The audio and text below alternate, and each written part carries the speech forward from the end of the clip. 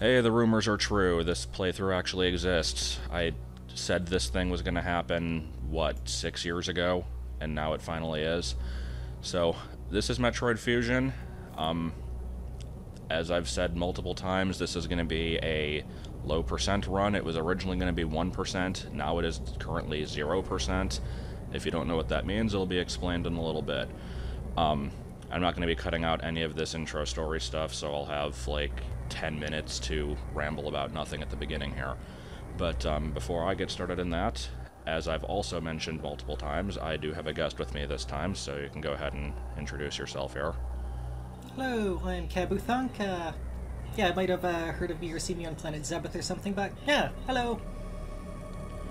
So yeah, basically, I started reading... I'm still used to pronouncing it Zebeth, I guess that's not how it is. But yeah, I found that comic ages ago. I guess it started in 2002. I probably found it in, like, maybe 03. I don't know. One of the old schoolers. And so, like, I can actually remember the very first one I read. It was, like, the newest one at the time was... Ridley was, like, trying to hide the booze somewhere because... I don't remember why, and Garuda was trying to destroy it, and so he's like, and now I had to move it all the way down here, and he closes the door behind it, and he's like, and nothing can get in this room besides a massive fire. Yup, massive fire. And Garuda's like, I know, I'll flood it. So, it's like... that section, yeah. But yeah, for anybody who's not read that comic, I do recommend it. It's still technically ongoing, it's just, it's no longer a, regular it's update not three thing, times so, a week. Yeah. Just various Metroid shenanigans. But yeah, I keep it active. So anyway, focusing on the actual game here, if you care about such things, this is obviously the backstory. In terms of the Metroid canon, this is actually the latest game in the series. Like, timeline-wise, it follows the events of originally Super Metroid, and then they retconned Other M to be in between those two games, but we don't talk about Other M. And, Yeah, it's pretty obvious why this is the last one here, just this part of the story. It's kind of like, yeah, okay, so all the other samurai are going to look different at this point. yeah, I'd still like to see another thing after this, but I guess as we'll see at the end of the playthrough, after the events of this game, there are some certain, like, things that go on that would, I guess, change the tone of the series. I don't know. But, yeah, I'm leaving all this stuff here and not speeding it up so that if anybody wants to read it, they can, but I'm not going to be reading out the text or even really paying that much attention to it. Metroid vaccine! The baby Metroid saves us again! I do have to say I like this spinning DNA thing here. For the GBA, that's actually really cool looking. Yeah, this was a pretty good game in general. Just the Ridley that they drew was kind of comical is about all. What's that? Like the frozen Ridley that you come across at some point or another. Awesome suit, though. I do kind of like that. Yeah, I'm still not sure how I feel about this game. It's I prefer different colors, maybe. I don't like the linearity of it, Yeah. and it's kind of like it's really different in tone from most of the other ones, but it's not bad, and it was actually the first 2D one I ever played, because the first game I played was Prime, and then I got this, so it's like I've got kind of the soft spot for it for that regard, but I still think Zero Mission and Super are better than this. Oh yeah, by far. Zero Mission was amazing. Just take the original Metroid game and like, now here's a little bit of what happens after. That was pretty good. So you said your favorite is still the second one? Yep, Metroid 2. For mainly just one reason. That's still the only Metroid game to have startled me with the appearance of a Metroid. All the other ones are like, alright, we're in the Metroid area. Oh hey, there's Metroids. Metroid 2, all over the damn place. Yeah, it's like you go into a random cave and then it just plays horrible 8-bit noises and it's like, oh no. Like, I need help, oh god! Yeah, I was just playing through that one last night, and I think if it had sound effects and music that weren't awful, it would be a better game, but I still do kind of like that one in a way. Alright. There we go, when you finally get to see Samus's new ship, which I really like the look of the original ship. This one's kind of... I don't get why the ship changes every game.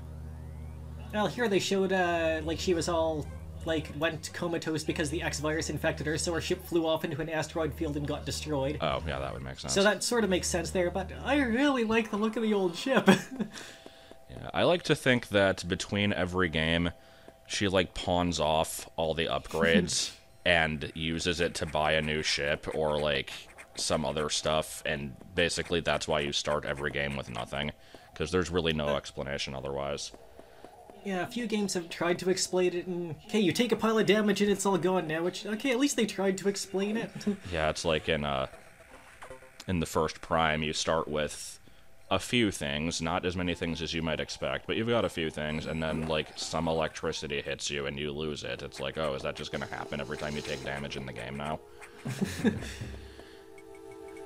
But, so anyway, I guess I'll go ahead and talk about what this run is going to be here. Since now we've seen the computer Adam talking, and Adam's a whole other can of worms on his own, but we'll get to that later, I guess. Basically, the entire flow of this game depends on what this computer tells you to do. You don't really have much control over it otherwise.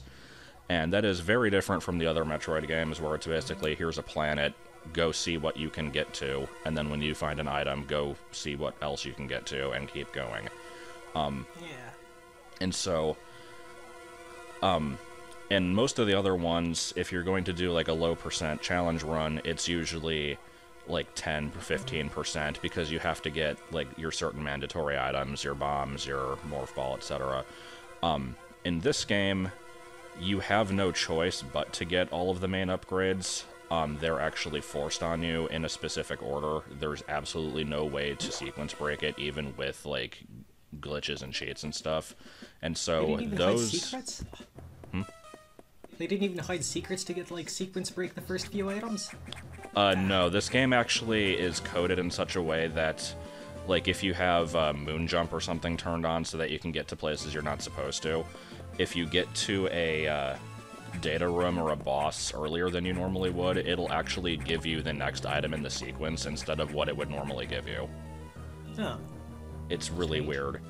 And so, because of that, none of the actual, like, main upgrades in this game count towards your percentage at all. And so, for a really long time, it was thought that the lowest possible percentage for this game was 1%, because there's this, one particular missile expansion that is just in your way that you cannot avoid. And, so it's like, you'll go through the whole game with the 99 energy, never expanding that. You'll get the one missile expansion, and then that's it. And then in the past few years, it was discovered that there is actually a trick to get past that, and it was very nearly frame perfect. And then last year, they found a better way to get past it. So that'll be in part 3 of this. I've already got a pretty decent amount of it pre-recorded. You were mentioning you might be doing the Shine Sparky thing at some point or another in there? The secret message one, or... Yeah. I have not recorded that yet, once. but I do plan to try. I've never actually done it before, but, Yeah, good luck. I haven't pulled it off myself. Watched a video. Adam Milkovich. Indeed. So yeah, it's kind of weird, because this game introduces the concept of her working under Adam, and basically, like, the Federation in general. Like, they were mentioned in the beginning of Super Metroid and probably, like, the manuals and stuff, but you never really saw them. This game kind of more makes just kind of them... people she deals with. Yeah, this one, they're more of a presence, and they talk about, like, oh, there was this guy named Adam, and, like, this is the first time you ever hear about him. And then 10 years later, Other M comes out, and you find out that he's a complete jackass, and he's basically the most hated character in the series. So it kind of ruins Fusion by association. But, Yeah. Do target. Whenever I see that, I always think of, there's a Sega Genesis game called Dynamite Headdy, where there's, like, this training boss you fight, where I think it's, like, this fairy that holds up signs next to the spots that you're supposed to hit, and it goes, target! And it, like, it gets to a point in the fight where it does it so rapidly that it's literally like, target, target, target, target, target, target, target. And so... Not annoying at all. It's really bad. So, you'll see me saving a lot in this run. Obviously, early on, it's normal to have a low amount of energy anyway, but, it can't hurt to be careful. Kind of diving in and out of rooms here and there. Are you going for, like, full map coverage or something, too? No. No. No, it's just I don't ever remember where stuff is. There's always that. Because I got this game, like, probably a few months after it came out. I played it then. I did, like, any percent and 100% casual speed runs of it. Like, very casual speed runs, meaning, like, they were probably, like, an hour slower than the good ones, but I just... This was without me looking up, like, the ideal way to get through it, just trying to get through it as fast as I could. But, basically when Zero Mission came out, I preferred that game much over this one. Then my cartridge, for some reason, like, lost the ability to hold a save. Jump over the energy. And, yeah. There's gonna be quite a few things like that later on. But yeah, my actual physical version of this game, I do still have it, surprisingly. I don't have most of my games from pre-2005. But, I do have it, but there's something wrong with it and it can't hold a save. I'd have to, like, open it up and, like, replace the battery or something, I don't know. Yeah, that might just be easier to get a new one from wherever, but... Yeah, I'm not in any hurry to re-obtain this game, it's like, whatever. I do like the bosses in this game, they looked cool. And the whole kind of Orby thing at the end, I really liked that. Like, this part of it. Yeah, so that was the Spring Ball boss from Metroid 2, I forget its name. Yeah. Which, wait, does it give you Spring Ball here? Nope. Nope, Marimari. I like how it's called the Marimari in the original game, it's a very stupid name. Yeah, I'm not even sure what that specifically translates to, but, yeah, Morph Ball, it's boring sounding. I've heard that it's just Round Ball, which is a little bit redundant. It works. Speaking of Marimari, that's the name of another Metroid webcomic that, Oh yeah, I read that one. I don't know if it started before Zebeth or not. I think it was, like, around the same time. I just remember it was, like, it was similar in the sense that they're both 8-bit, and that one had a character named Houston, which was apparently from, like, the Nintendo Power comics. I'm not really sure. I think that one was on Metroid 2002, I think the site was. Something like that. That was a really good one. There needs to be more sprite comics. It's just amazingly easy to make a comic with it. Did you ever see my, very, very short-lived, like, fan comic that I posted on the forums?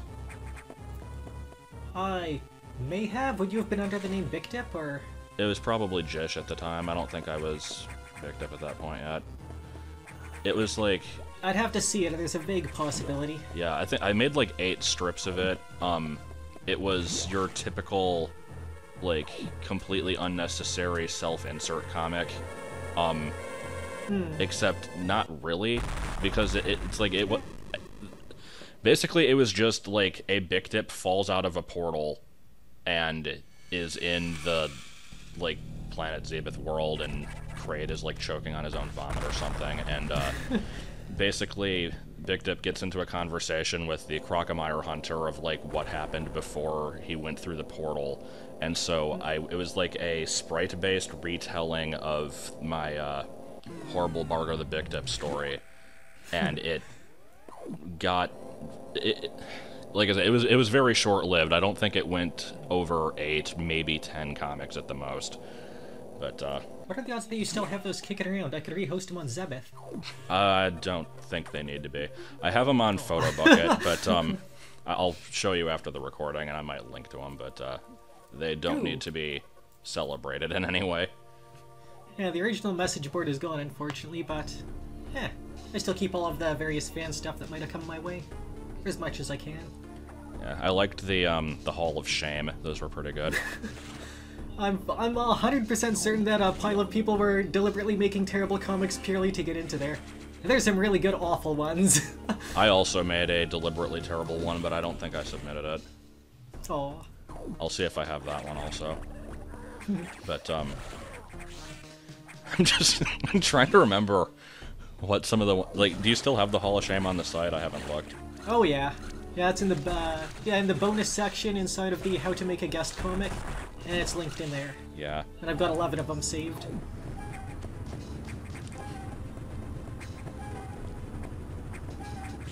Yeah, I'll have to look through those again. I remember them being really stupid. That was a pretty good one. I also spent a unreasonable amount of time trying to find all of the secrets on the website, and I think there were several levels of it that I just never found at all. Like...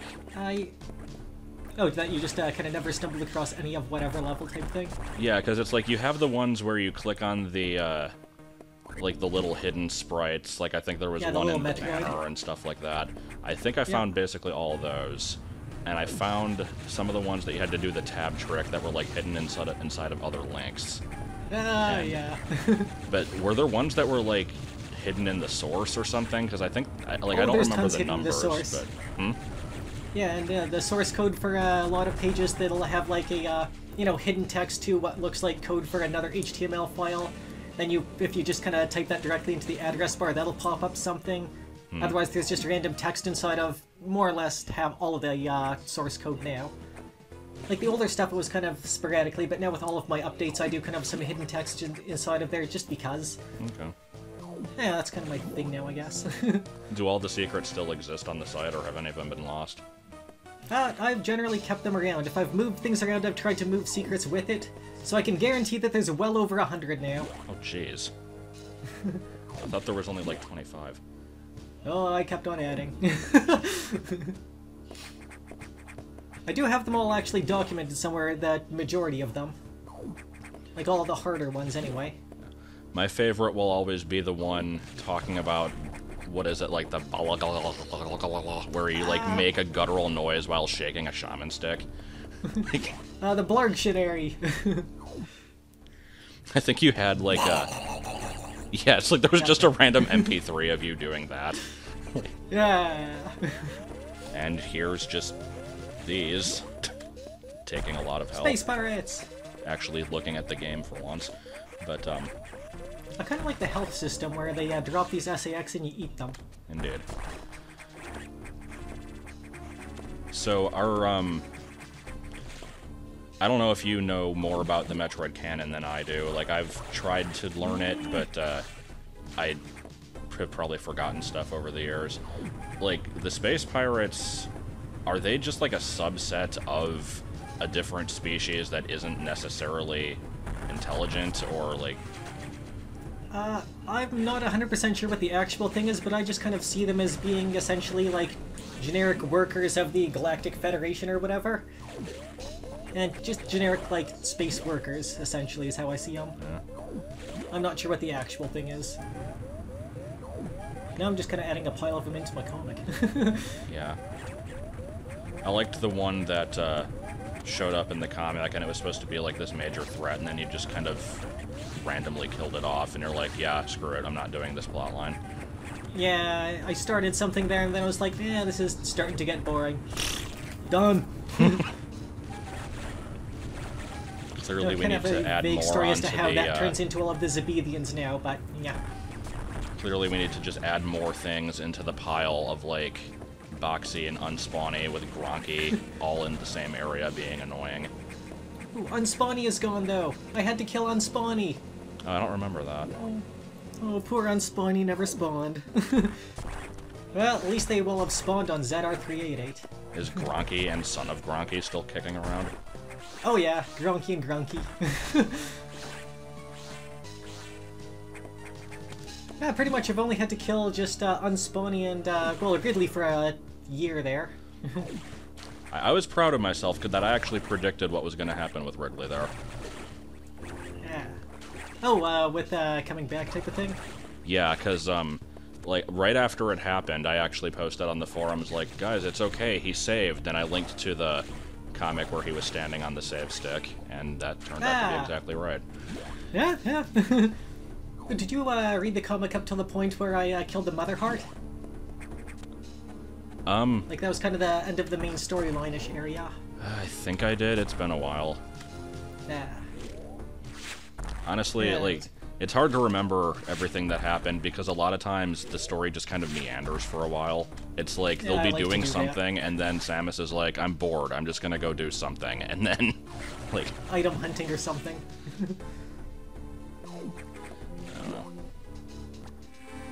Yeah, fun stuff. So... Yeah, I still have a Mother Brain kicking around there at 95% brain uploaded. Yeah. Yeah, I imagine once the game kind of gets into more difficult sections, I'll be paying more attention to it. Like, I'm watching what's going on, it's just there's not much to say other than, yep, I sure am doing what you would normally do in this game. So do you only have 10 missiles for the entire run at this point now, then? Yep. Ooh. On the plus side, I guess this thing kind of spits out... Well, it was spitting out health when you shot it before. I think it still does.